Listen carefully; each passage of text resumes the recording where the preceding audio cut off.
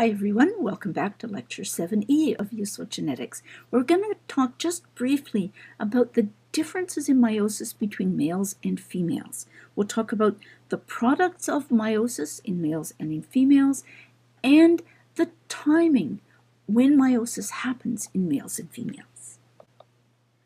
So here's male meiosis, and it's basically the meiosis that we've already learned about. We have a cell. In males, the germline cell that's going to undergo meiosis is called a spermatocyte, a cell that makes sperm, and it does meiosis 1 and meiosis 2 and produces 4 products of meiosis. These cells aren't sperm yet. They don't have tails, for instance. They're called spermatids, and then they will develop the morphological structures that turn them into actively swimming sperm. The key point is that all 4 products of meiosis turn into sperm, all 4 cells. And here's another meiosis, another in the same male. And again, the chromosomes have lined up differently, but the products are the same. All 4 spermatids go on to become sperm. When does this happen in males? Well, it starts happening around puberty, and it continues pretty much through the whole life. Sperm production gradually decreases as men get older, but there's lots of evidence of men producing functional sperm even well into old age. What about female meiosis? Here it's quite different. So the female cell that undergoes meiosis is called the oocyte, or you can say oocyte if you like. And its meiosis, although the behavior of the chromosomes is similar, the cell divisions are quite different. And that's because the female egg needs to contain lots of resources to support the initial growth of the embryo. And it would be foolish for a female who's only going to have one offspring to split those resources between 4 different daughter cells. So all of the resources of the oocyte wind up in the final cell, the product of meiosis, which is called an ovum. But that ovum only it's a haploid cell with just one chromatid, one replicated chromosome in it. The other products of meiosis are not full-sized cells. So meiosis 1, instead of producing 2 equal-sized cells, butts off the other unwanted homologous chromosome into a little tiny cell called a polar body.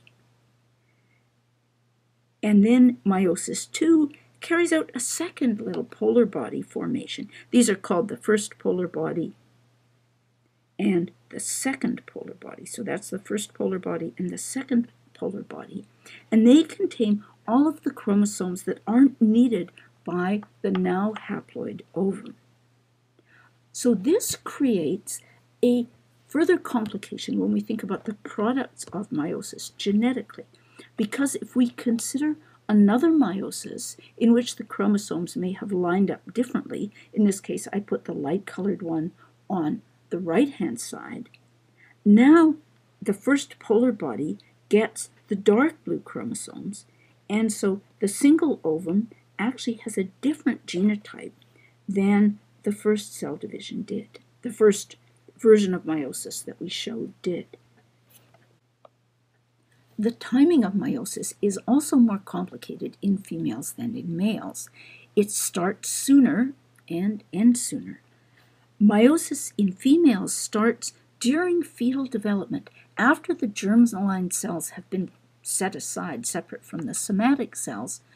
All of the oocytes that a female is ever going to produce are produced in the fetus, and all of those oocytes begin to undergo meiosis. They start meiosis 1. They get partway through meiosis 1, where the chromosomes are just lined up ready to separate, and then the cells all pause. We describe that as a meiotic arrest. The cells stop meiosis and they just hang in there.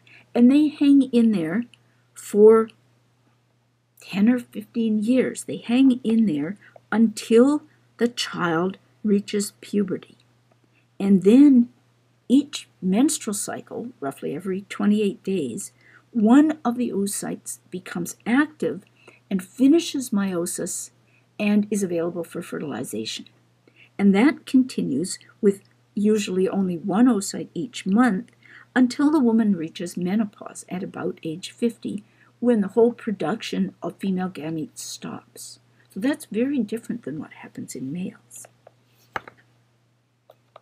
So here's a pair of questions for you. This first question is for the males in the class, asking you, when does or did meiosis happen in you? And you should check all the boxes that apply to you. If you're female, you should skip this question.